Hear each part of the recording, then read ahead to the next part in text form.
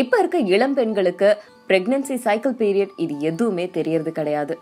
அப்பெல்லாம் பீரியட்ஸ் ஒரு 2 மாசம் நின்றுடுச்சு அப்படின்னாலே கல்யாணம் ஆன புதுசுல பிரெக்னென்ட் ஆயிட்டாங்க அப்படிங்கறத கண்டுபிடிச்சிருவாங்க.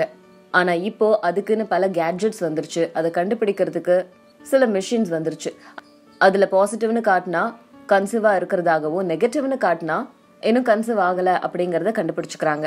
ஆனா இது எல்லாத்தையும் விட ஏர்லி பீரியட்ல நீங்க பிரெக்னென்ட் ஆயிருக்கீங்க அப்படிங்கறத கண்டுபிடிக்கிறதுக்கு சில சைன்ஸ் இருக்கு. அதுதான் காலங்காலமா எல்லாரும் கண்டுபிடிச்சிட்டு இருக்க பீரியட் மிஸ் பண்ற ஒரு டைம்.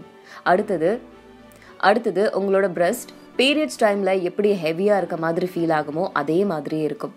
அடுத்தது உங்களோட மூட் ஸ்விங். தேவையில்லாத நேரத்துல எரிச்சல் வரும், தேவையில்லாத நேரத்துல சந்தோஷமா வரும். ஸோ இந்த மாதிரி அதிக எரிச்சல், அதிக சந்தோஷம், அடிக்கடி மூட் ஸ்விங் ஆகிட்டே இருக்கு அப்படின்னா நீங்க பிரெக்னன்சி டைம்ல இருக்கீங்கன்னு அர்த்தம்.